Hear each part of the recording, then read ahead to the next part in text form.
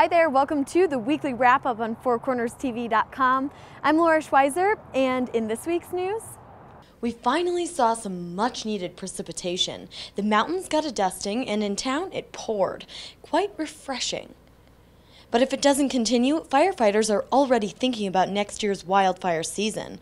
Agencies are finalizing the annual fire operating plan and want to expand the season into April. After the 213 fire, it's probably a good idea. DSNGR has a big plan in the works. The train is leaving the station, but it's headed for Chama. The new route will be chock full of history, but until New Mexico jumps on board, it's just an idea.